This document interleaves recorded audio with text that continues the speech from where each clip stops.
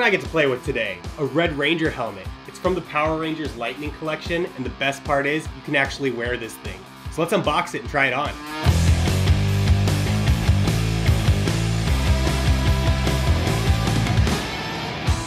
First, we just need to take a second and admire this beautiful box. I mean, it doesn't quite look like the Power Rangers toys from my childhood, but I do like this ultra clean collector's edition look. It really does feel like a premium item.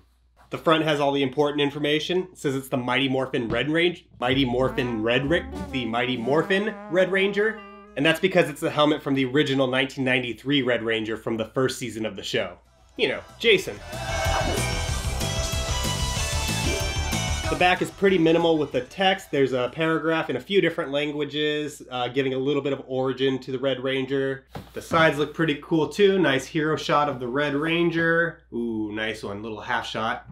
Top looks about the same.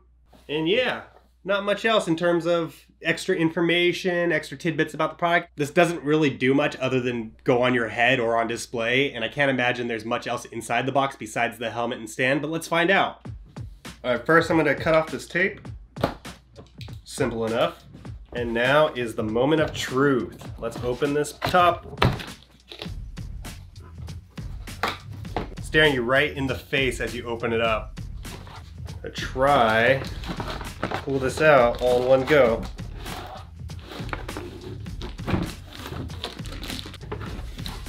Put that there. What else is in here? Yep, as I suspected, the only other item in here is the stand. Feels like it's a couple different parts, so we'll see how that comes together. So, just gonna get this box out of the way. I think we've seen enough of that. Deal with the stand later. We want to see the helmet, right? I'm just gonna open this plastic up.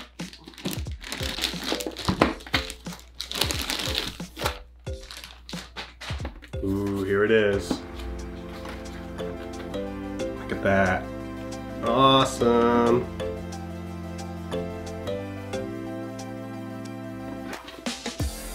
That's what the inside looks like. You can definitely see some adjustment straps on the inside that you can adjust. Alright, so before I open this up, I just want to talk about what it feels like to hold this thing. I can't say it feels like a helmet, and I know that sounds strange. I wasn't expecting to be able to go on a bike ride in this helmet and be fully protected, but I was expecting something a little bit more than a trick-or-treat bucket. And to me, that's what the plastic of this helmet feels like. I'm just gonna go ahead and knock on the helmet so you can kind of get a sense for it. It does look really cool though, and the detail is pretty amazing. Everything from the lips on the mask to the T-Rex teeth around the eyes and the eyeballs above that. And if its main purpose is to sit on my shelf and look cool, then it definitely checks all the boxes. This is a pretty cool detail. There's some molded latches on the side, which is from the show, but I don't think these actually function. Pretty sure it's kind of just a, yep, look at that. Didn't even have to do much to open it. So those brackets on the side, not actually doing what you'd think they'd do. So, just like a bicycle helmet, you can adjust the strap behind with this little turn wheel. There's an additional strap at the front that you can tighten or loosen.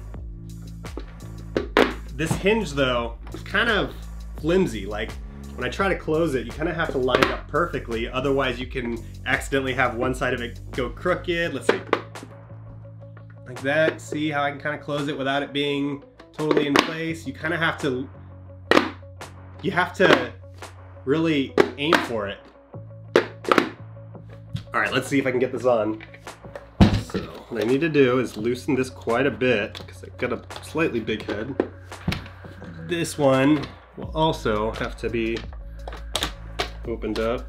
Now this helmet does come in just one size, so hopefully it fits most people that buy it.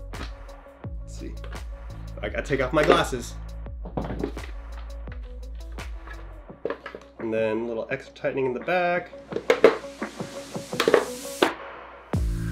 All right. Visibility through the mask is pretty good. Hopefully you can understand what I'm saying, but I can see right through the visor very well.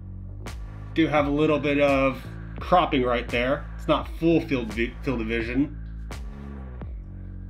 And I'm already hot. Ugh.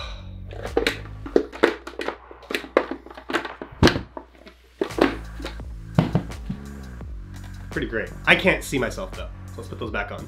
One slight nitpick about wearing this is the place where your head sits inside the helmet is attached to the front part of the mask, and I wish it was attached to the back part, because when you put it on, you kind of want to pull the visor over your face after the back is already in place, but because it's attached to the front part, you have to put the front part of the mask on first and then pull the back behind you like this.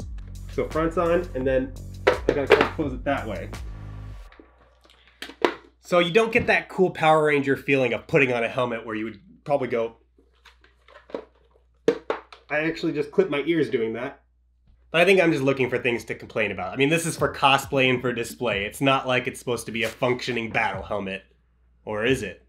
All right, let's check out the stand and how it looks on display. There's a couple parts in here.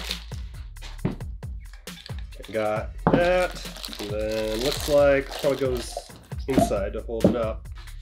There is some instructions in here, so let's see if I can't figure it out. Well, these aren't instructions. This is like legal mumbo jumbo that I don't care about. All right, well, I guess I'm just gonna figure it out by trial and error. So that clearly fits on there. Oh, I see. It stacks this way. I'm gonna assume this probably goes around top, like that. All right.